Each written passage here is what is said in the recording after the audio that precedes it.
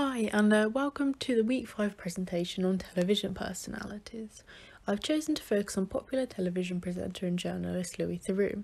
He is best known for his often outlandish documentary topics. So just a little introduction to stardom on the small screen. Stardom on the small screen does differ slightly in terms of stardom and the film industry, with television personalities making up part of who we consider to be stars on the small screen.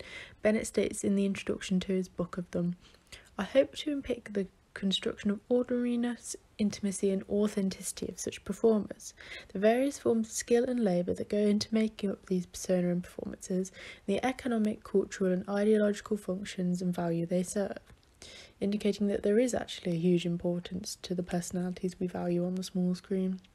Both Laurie and Bennett sort of define and divide different performers on television.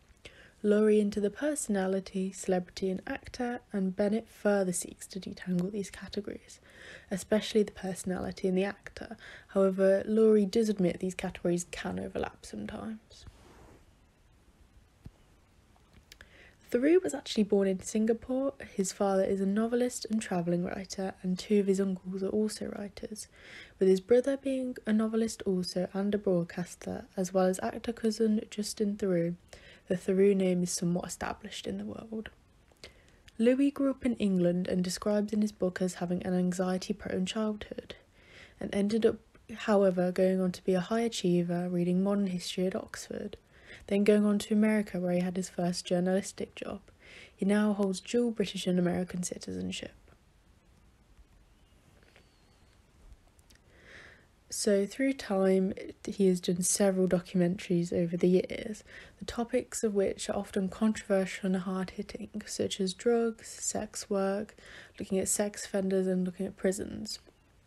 One of his most controversial being the work he did with Jimmy Savile, before allegations about him arose.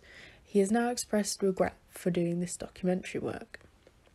His first television job was for TV Nations, kicking off a career exploring outlandish subject matters as he explored matters to do with the KKK and selling Avon to people who lived in the Amazon. Moving on from this, Theroux has had his own title programming for the BBC and other platforms, such as Louis Theroux's Weird Weekends and When Louis Met. As a testament to the importance of Louis Theroux as a personality and a star, he has in effect created a sort of brand for himself. Where Louis Theroux is an interesting yet contentious subject matter is not far behind. Additionally, he has revisited some of his work to make further documentaries, such as revisiting the most hated family in America, a family with extreme views, but this sort of more indicates that there is a thirst and a pop, and his work in this sort of realm is popular. So looking at the platforms Theroux is on, his documentaries are made widely available on streaming services, some native to the UK such as the BBC, but some on wider platforms such as Netflix, Hulu and Amazon. More than anything, it shows a solid interest of his documentaries and a testament to the popularity of himself as a presenter, as well as possibly an international appeal for his work. Certainly his focus on subject matters based in America might be part of this international appeal. He has also won 2 BAFTA awards, a high honour in Britain, honouring the quality of his documentaries, and has also been nominated for an Emmy for his work, signalling a wider, more international recognition of his documentaries. So we're now going to watch a clip from Miami Mega Jail Part 2, one of Theroux's documentaries. How you doing? Alright. Can we come in? This is your place? Yeah. You said they accused you of murder, is that right? Yeah, triple murder. Triple murder? Yeah. 3 people were killed? Yeah. How many defendants? 3. 3 now. So you had 2 alleged accomplices? Yeah. What do they say it was about? Drug territory. On the outside? Yeah. They say you were some kind of a drug dealer? Yeah. See, I was the drug man. And what happened? Say, one of my homeboy jits got killed. Baby was 15 months old, and they assassinated him. Yeah, they say it was a retaliation, so. You said one of your friends had a 15-month-old baby? Yeah, and he was assassinated. And he was shot and killed? He got executed. Really? Why? It was a drug war. Rivalry. Yeah. So the prosecution contends that you and 2 accomplices went and executed 3 of their boys? Yeah. Yeah. In what sort of circumstances? Like, was it drive-by, or they say you went to their homes? No, they say they were ambushed in the car. Where? Coming from court. Coming from the courthouse, yeah. Why were they coming from the courthouse? I guess they had a court date one or something like that. I ain't really sure. It was outside court or outside their houses? Outside of the court. Right there in plain day? Yeah. Do they have a strong case against you? I wasn't there, so I don't know. Do they have witnesses? Yeah. They say I was a trigger man. Do they? Yeah. What do you say? I wasn't there. Where were you? I was home. Doing what? Sleep. Sleep. And how long could they give you? I'm facing death penalty. Really? They say you stabbed someone to get in here, is that right? Yeah. That's what they said. Who do they say you stabbed? Who they say I stabbed? You remember? It was another inmate in another Yeah, I unit. remember. I don't remember the name, but it was another inmate in another housing unit. Do you know how to make a shank? Yeah. How? I could make one out of here, but I ain't want to never break it. Out of this boom? Nah, out of that up there, that vent. This? Yeah. Why does it say no rap, fuck the other side up? That mean like, I don't got no rap for nobody. Is the other side the correctional officers? Nah, the other side is anybody out of bounds. So looking towards theroux's appeal and image on screen, I chose this particular clip because it shows the situations Louis puts himself into, and I really think it shows theroux's appeal on screen. Looking towards Louis and the quote, "These performers have to force information from their surroundings, creating particular pressures which show up in their performance. Theroux does this well. His calm demeanour and the fact he puts himself central to the situation on screen makes for a much more naturalistic performance and opens a dialogue when interviewing people. As we can see here, he's openly answered when he asks the inmate if he can make a shank. Even when he clearly disagrees with those he interviews, he calmly confronts them to open up a wider conversation, not justifying their views, as Louis often acts as a counterpoint.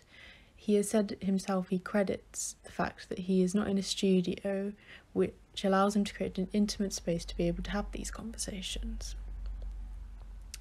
This then leads into him feeling very natural and familiar to the viewer. As Bennett states, their televisual image is not only authentic, but is also one of ordinariness, being able to be just as they are with ordinary members of the public. I think Theroux completely embodies this. He embraces awkward silences and bumps in the road with working with ordinary people. His authenticity and often awkward British humour that derives from a conflict of ideas, or Theroux's approach to understanding the subject matter, creates for a humorous and familiar personality on screen, which can be comforting when watching a documentary that features often hard-to-handle subject matter. So actually emerging from his persona on screen, Theroux has been considered a sex symbol, an unlikely sex symbol, and I think this quote about him really sums up well why he may be considered a sex symbol of the small screen. He's not toxic masculinity, but tonic masculinity. He's like actually wanting to eat your green vegetables. I think his calm familiarity and gentle approach that is a contributing factor, as well as his awkward humour that is found oddly appealing. And like the quote, he's actually wanting to eat your green vegetables. It means people are aware that this is a sort of quirky attraction, but are approaching the attraction from a healthy point of view, that there is value and attraction for his actions and demeanour than overlooks as a sex symbol. And Theroux has said himself, "I prefer to be a Brad Pitt sort of sex symbol, but I'll take it." So he's also aware of himself and how it originates in his persona on screen. So Theroux also ventures sort of into what Louis would consider to be a celebrity persona. As she says, the actor may perform as a celebrity when they guest on a game show. I think it could be said that Theroux's star image has allowed him to cross slightly into the realm of the celebrity. Although Louis does state it is the act who crosses over into this, I would argue Theroux, as the personality, also does.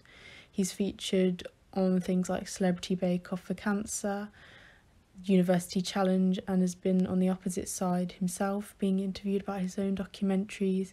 It's another chance for his personality and persona on screen to be shown, and I think it really does come through, especially with Bake Off, where the show is normally for ordinary people. So his off-screen image and appeals. So looking through off-screen, he is not totally private and shy about his personal life, as finding most British stars in the film industry tend to be. He has openly spoken about his wife in interviews and is known to have a family with 3 children. His well-known family might be a contributing factor to this. Having those couple of family members already famous and in the spotlight may generate more interest in personal matters and family connections. He is known for being quite witty but kindly intelligent in interviews, and has actually written a book detailing his growing up, making of his documentaries and details of his personal life, which signals there is a market there for those who would take an interest in elements of theroux's personal life. I'd also like to suggest a large part of theroux's image is perpetuated by the internet. Having social media himself, it provides a great point of interaction with fans, with Twitter being his biggest following with just over 2.2 million followers. However, even without his interaction, there has been a large circulation of him on the internet. He's the subject of many memes, such as Instagram account called No Context theroux, which has over 175,000 followers, a Twitter account called Louis Theroux Bot, which generates random titles based on Theroux's introductions to his programs, and is the subject of a lot of merchandise, such as Louis Theroux prayer candles. I think it is his relatability and humour that have allowed him to be so widely circulated and popularised on the internet as a way of boosting his star image and awareness of his documentaries. Okay, so I'll leave you with the questions now to consider.